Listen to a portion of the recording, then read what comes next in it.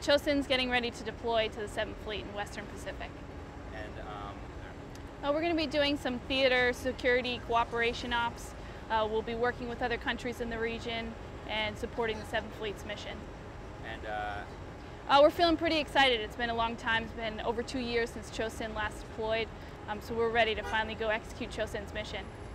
and I personally hope that all of the sailors get a chance to do their jobs, to gain some pride in the ship that they've worked so hard to get ready for this deployment. okay, and It feels pretty hard, but we like to say thank you to all of our friends and families. Without your love and support, we wouldn't be able to go do what we're off to do.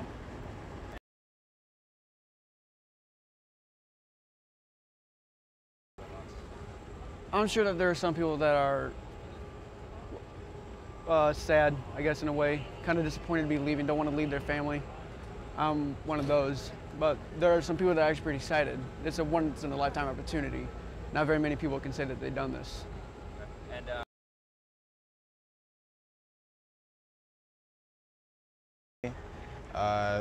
I know a lot of people about to say bye to their families. It's going to be real hard, I'm sure. But yeah, getting ready to go on deployment. So pretty excited, kind of nervous, but doing a good thing for this country. So. did you get a chance to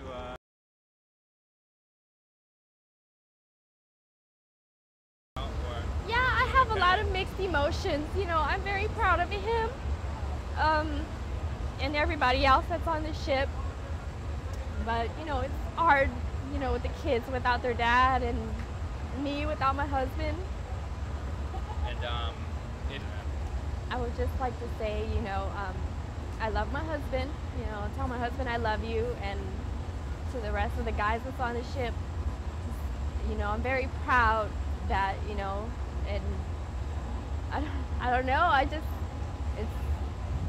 just a lot of mixed emotions. And what I would say to the guys on the ship is just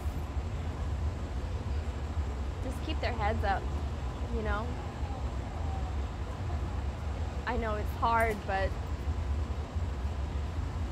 it's hard on the families too.